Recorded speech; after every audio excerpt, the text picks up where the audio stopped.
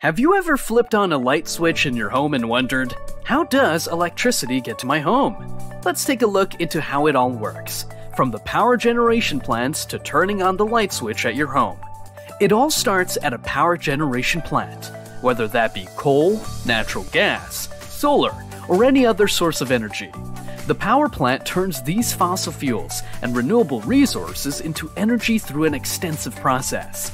The power they generate gets distributed onto transmission lines.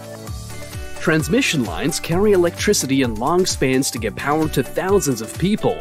They're the massive electric structure carrying thousands of volts of electricity you may see along the interstate or cross-country. So how does the electricity that is on the transmission lines get stepped down to serve a single home? That's where substations and distribution lines come into play. Electricity from transmission lines feed into our substations.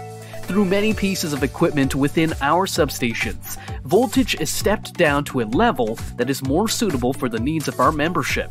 Once the electricity is at a level that our distribution lines and equipment can handle, power goes out onto our lines and on its way to homes, businesses, farms, and other electric services. Whether you have an overhead or underground electric service, power gets converted from high voltage to a voltage needed for your home through our transformers. You may see transformers as cylinder-shaped equipment on their poles, or a green box in your yard. From the transformer, power feeds through our meters to a breaker panel in your home.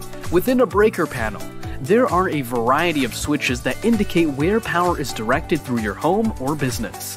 Power travels through the electrical wiring in your home all the way to the light switch. We hope this high-level explanation helps you understand how electricity gets to your home. If you have any questions, give us a call at 800-831-8629.